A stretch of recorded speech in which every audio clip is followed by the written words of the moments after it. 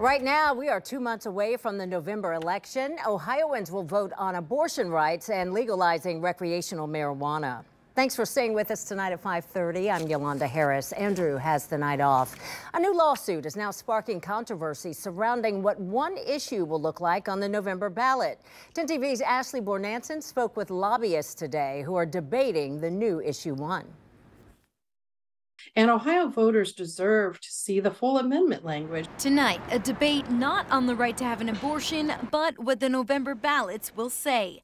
Ohioans United for Reproductive Freedom filed a lawsuit against the GOP-led Ohio Ballot Board after voters declared recent changes made by the Secretary of State's office did not reflect what petitioners pushed for.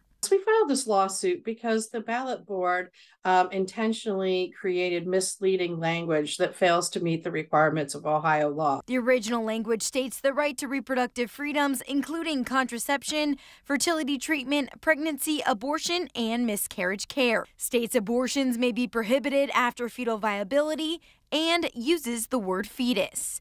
The latest version only lists abortion, removing any other reproductive procedures. States' abortions would be allowed at any state of pregnancy, regardless of viability, and uses the words unborn child. President of the anti-abortion group Ohio Right to Life, Mike Gonadakis, says the lawsuit is just a distraction. At the end of the day, a ballot board, which I would say a vast majority of Ohioans don't even know exist, met and they did what the Constitution requires them to do. It's less than 200 words. They put it together, and that's what people will see when they walk in to cast their ballot or if they do early voting. Kelly Copeland of Ohioans for Reproductive Freedom also says the language is a distraction, but from what she says is the core issue. We must pass issue 1 to prevent abortion from being banned in our state without exception. She expects the court's response in the next few weeks. I am extremely hopeful because I know that Ohioans trust themselves and their families to make their own reproductive health care decisions. We're telling Ohioans, even pro-choice women,